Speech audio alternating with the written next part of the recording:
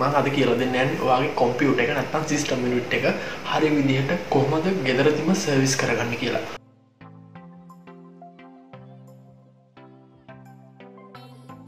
අද මම ඔයගොල්ලන්ට කියලා දෙන්න හදන්නේ කොහොමද හරි විදිහට ඔයාගේ කම්පියුටර් එක නැත්නම් සිස්ටම් යුනිට් එක හරි විදිහට සර්විස් කරගන්න කියලා. ඉතින් අපි අද ඒක කරගන්නේ කොහොමද කියලා මුලින්ම බලමු. මේකට ප්ලග් කරලා තිබ්බ සියලුම වයර් ටික ගලවලා සිස්ටම් යුනිට් එක විතරක් අරගෙන මේකේ සයිඩ් පැනල් එක ඕපන් කරගන්න. මේක සයිඩ් පැනල් එක ඕපන් කරගෙන තමයි තියෙන්නේ. ඊට පස්සේ මම මේකේ මුලින්ම මේකේ RAM එක ගලවලා අයින් කරනවා. ඊට පස්සේ මේක CPU එක තමයි ක්ලීන් කරගන්න තියෙන්නේ. ඉතින් මෙහෙම තියෙද්දි ක්ලීන් කරගන්න පුළුවන්. ඒත් සමහරක් විට මේක ඇතුලේ තියෙන ඩස්ට් එක එතකොට සම්පූර්ණයෙන්ම ඉවත් වෙන්නේ නැහැ. ඉතින් ඒකට කරන්න තියෙන හොඳම විසඳුම තමයි මේ CPU heat sink එක ගලවලා වෙනමම ක්ලීන් කරන එක. ඉතින් මම මුලින්ම RAM එක ගලවලා අයින් කරා.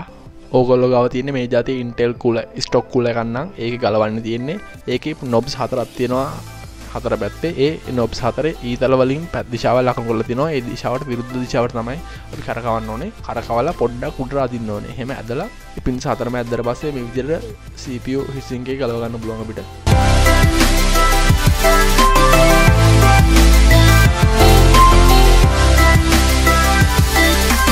ඊට පස්සේ කරන්න තියෙන්නේ මේ heat sink එකෙන් මේ cooling fan එක ගලවලා අයින් කරගන්න ඕනේ. ඉතින් ඒකට කරන්න ඕනේ මේකේ side එකේ පොඩි clip මේ එක අඬු දෙකක ක්ලිප්ස් දෙකක් තියෙනවා. ක්ලිප්ස් දෙක පන්න ගන්න තියෙන්නේ හැමීට. ඊට පස්සේ ඔයගොල්ලන්ට මේක ගලව ගන්න පුළුවන්. ඔයගොල්ලන්ට පේනවා ඇති මේ ගොඩක් ඩස්ට් එකක් තියෙනවා. ඉතින් මේ ඩස්ට් එක නම් කොහොමත් සුද්ධ කරගන්න අමාරුයි මේ විදිහට ගලවන්න නැතුව.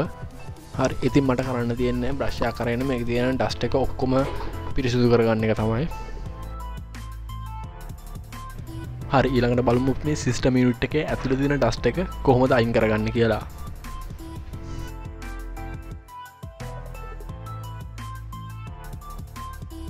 ඉතින් මම ඩස්ට් එක අයින් කරන්න හදන්නේ. මගේ ගාව තියෙන පරණ හෑර් ඩ්‍රයර් එකක්. ඉතින් ඒ හෑර් ඩ්‍රයර් එකේ හීටර් එක අයින් කරලා තියෙන්නේ. ඒක නිසා මේකේ හුලං විතරයි එන්නේ. හීටර් තියෙන හෑර් ඩ්‍රයර් එකකින් නම් මේකට අල්ලන්න එපා. මොකද ඒ රත් වෙච්ච එයා එක හොඳ නැහැ. මේකේ සමහරක් කෑලි පිච්චෙන්න පුළුවන් ඕනට වඩා රත් වුණොත් එහෙම. ඉතින් මේ විදිහට පාවිච්චි කරන්න පුළුවන් නම් හොඳයි. නැත්නම් ඔයාගාව හොඳ බ්ලෝවර් එකක් තියෙනවා නම් ඒ බ්ලෝවර් එක පාවිච්චි කරන්න පුළුවන්. රූම් ක්ලීනර් එකක් තියෙනවා නම් ඒකෙන් උනත් කරගන්න පුළුවන්. හැබැයි ඒකේ ස්පීඩ් එක පුළුවන් තරම් අඩු කරලා කරන්න. නැත්නම් මේකේ කොටස් වලට හානි සිද්ධ වෙන්න පුළුවන්.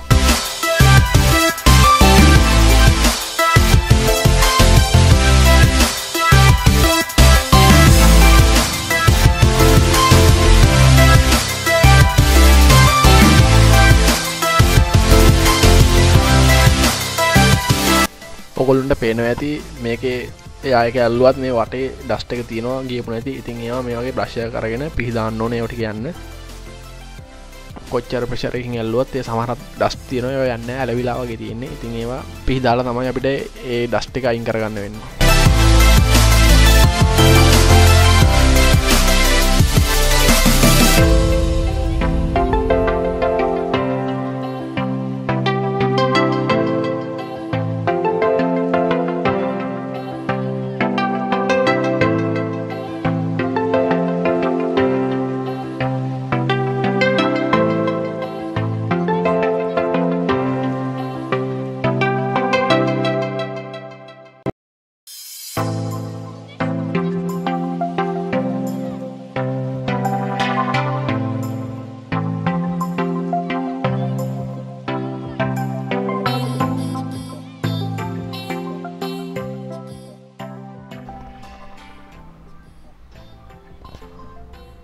හරි. මම මේ සර්විස් එකේදී මම තව දෙයක් කරන්න හදනවා.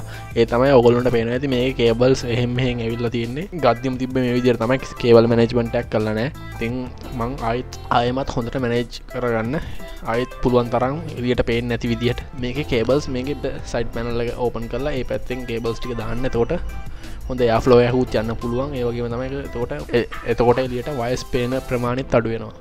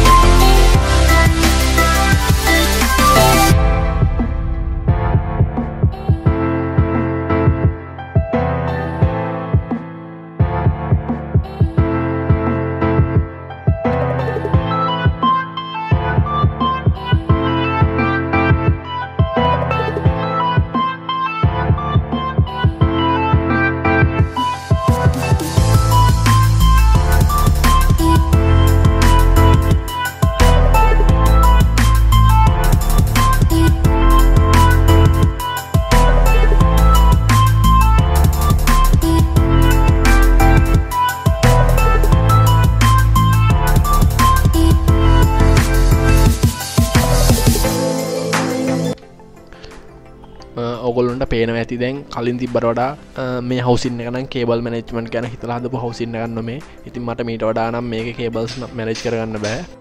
හරි ඊළඟට අපිට තියෙන්නේ මේකේ CPU එකේ හීට් සින්ක් එක හයි කරගන්න එක. ඉතින් මම හීට් සින්ක් එක හයි කරගන්න කලින් මේකේ ප්‍රොසෙසරේ එළියට ගලව ගන්නවා. මේ විදිහට මෙන්න මේ පින් එක උස්සලා ඉස්සුවට පස්සේ මේ විදිහට ප්‍රොසෙසර් එක ගන්න පුළුවන්. එළියට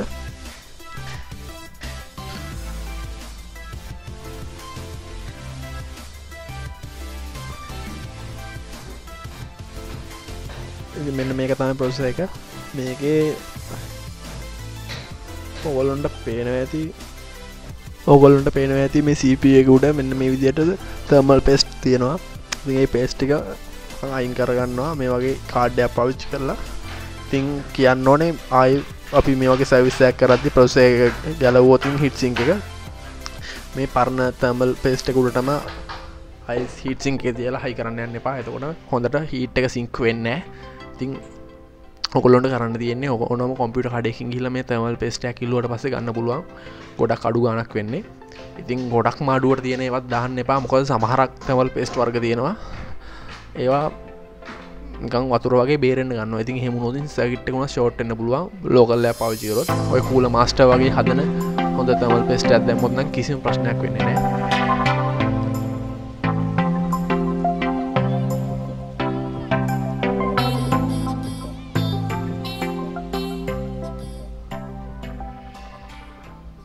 ඊට පස්සේ මේ heat sink එකත් අපි මේ විදිහට සුද්ධ කරගන්න ඕනේ.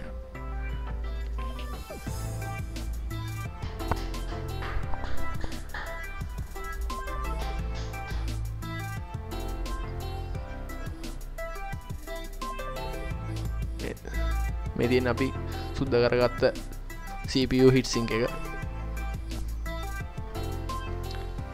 මෙන්න මේ විදිහට තමයි මේකට thermal paste එක දාන්නේ පොඩි චුට්ටක් පොඩි බින්දුවක් මේකේ CPU එක මැදට චුට්ටක් දාන්න. මේක වටේ ගන්න යන්න එපා. ඇති වෙන්න පුළුවන්. බබල්ස් ඇති වුණොත් එතන හීට් එක හොඳට උරා ගන්නේ නැහැ හීට් සින්ක් එකට.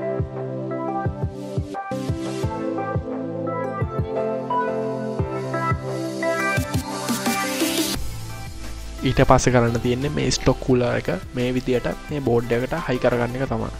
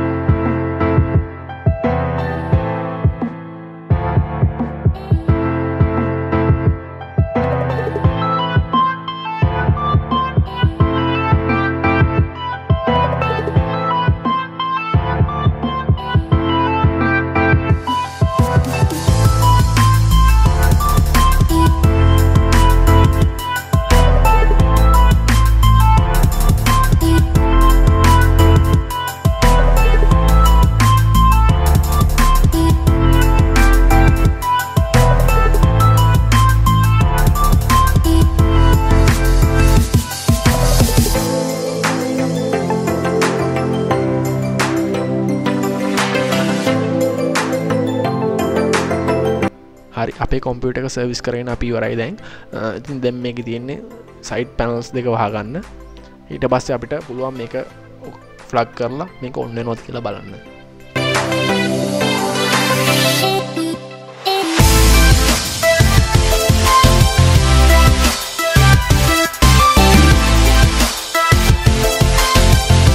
හරි මම මේකේ ඔක්කොම වයර්ස් ටික සම්බන්ධ කරගෙන තියෙන්නේ. දැන් මම හදන්නේ මේක ඔන් කරන්න. හරි කොම්පියුටර් එක ඔන් වෙනවා. ඉතින් මේක කිසි ප්‍රශ්නයක් නැතුව අපේ කොම්පියුටර් එක අපි සර්විස් කරගෙන තියෙනවා. හදිස්සි හරි මේ කොම්පියුටර් එක සර්විස් කරාට පස්සේ ඔන් වුනේ නැත්නම් මොකක් හරි මේක ඇතුලේ තියෙන උපංගයක් බුරුළු වුණොත් තමයි ඒ වගේ දෙයක් වෙන්නේ. ඉතින් ඒකට කලබල වෙන්න ඕනේ නැහැ.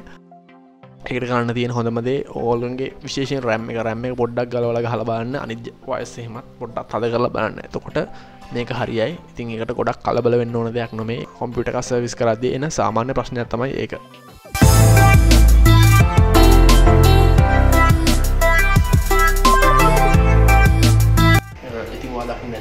කොහොමද ගෙදරදී කොම්පියුටර් එක ඔයාගේ සිස්ටම් යුනිට් එක කොහොමද ගෙදරදීම සර්විස් කරගන්න කියලා. මේ විදිහට මාස 3කට හරි 6කට හරි පාරක් ඔයාගේ කම්පියුටර් එක සර්විස් කරන්න පුරුද්දක් ඇති කරගන්න. එතකොට ඔයාගේ කම්පියුටර් එක ගොඩක් කල් හොඳ තත්ත්වයෙන් වැඩ කරගන්නීමට හැකියාව ඔයාලට තියෙනවා. ඉතින් කියන්න ඕනේ අපිව සබ්ස්ක්‍රයිබ් කරලා නැත්නම් ගිහලා සබ්ස්ක්‍රයිබ් කරන්න. ඉතින් ඒ වගේම තමයි මේ වීඩියෝ එක ලයික් එකක් දාලා ෂෙයා කරන්න. තවත් කෙනෙකුට මේක වැදගත් වෙයි කියලා හිතනවනම් ඔයාලට මේ ගැන මොකක් හරි ප්‍රශ්නයක් තියෙනවා නම් පල්ලෙහා කමෙන්ට් එකක් දාන්න. ඉතින් මේ වගේම අලුත්ම වීඩියෝස් බලන්න අපිත් එක්ක දිගටම සෙට් වෙලා ඉන්න. අපි SL Builds